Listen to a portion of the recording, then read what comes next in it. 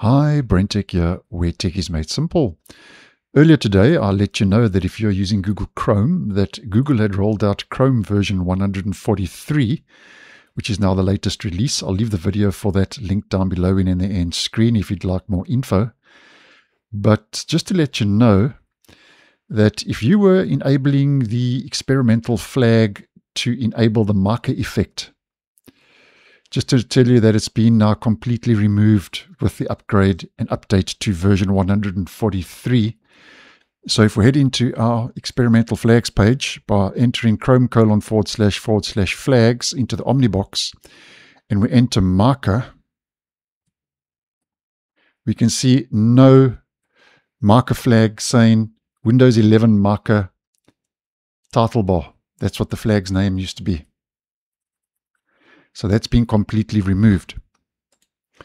Now, although the flag has been removed, the effect itself is not completely gone. And we can get it working again using a command line flag, which is a bit of a different method and solution. And Mica, just on a quick side note, picks up the opaque effect from your background and the background wallpaper and displays it in different elements like the title bar in the browser. So just to show you, I'm going to switch over to a light theme because it's easier to see with a light theme. If I head to light, you can see I've got a nice bright wallpaper in the background. As I move the title bar here, changes color to pick up that opaque of the desktop background, as you can see. So that's definitely changing color as I'm moving that around. So it's still there, but I've enabled it using a command line flag. Now, this is the flag, which I'll leave in the description for you to copy and paste.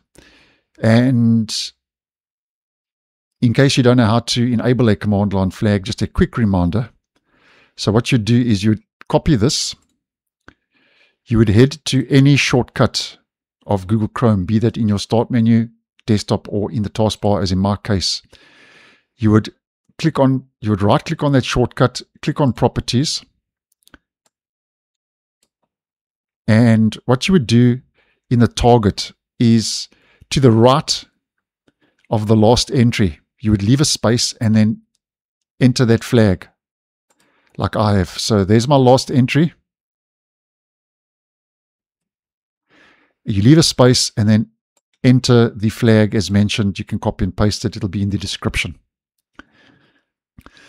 And then you would click on apply. You would click on OK. You would shut down Chrome. And then what I would suggest is restart your device, because that's the only way I could get it working.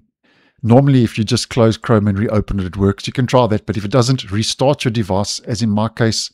And then, as you can see, the Mica effect is working once again in the stable version by enabling that command line flag. So I just wanted to drop this quick video because the official flag on the experimental flags page has been removed now.